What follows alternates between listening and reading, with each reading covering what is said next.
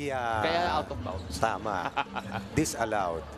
Tony Bishop going inside, finishing strong. Coach, we were talking about Tony Bishop a bit off air in the lead up to this. You had itong NX Road Warriors. They've had a lot of cosmetic changes to their lineup as Tony Bishop tries 3 and gets that to fall. 6 from the 3 ball. Ginebra only takes about 23 3-pointers a game.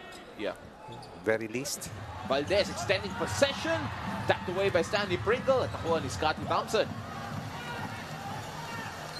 Tony Bishop finds a wide open Jamie Malonzo for 3. That's good. For NX Road Warriors, rather, going up against Barangay Ginebra. Now, especially, they have 4 players out, as mentioned a while ago. Tony Bishop settles for a 2, and the lead is starting to grow here, Coach. Keeping in step with Tony Bishop, who's leading the way in terms of scoring here for Barangay Ginebra. Jamie Malonzo gets 3 to fall, though.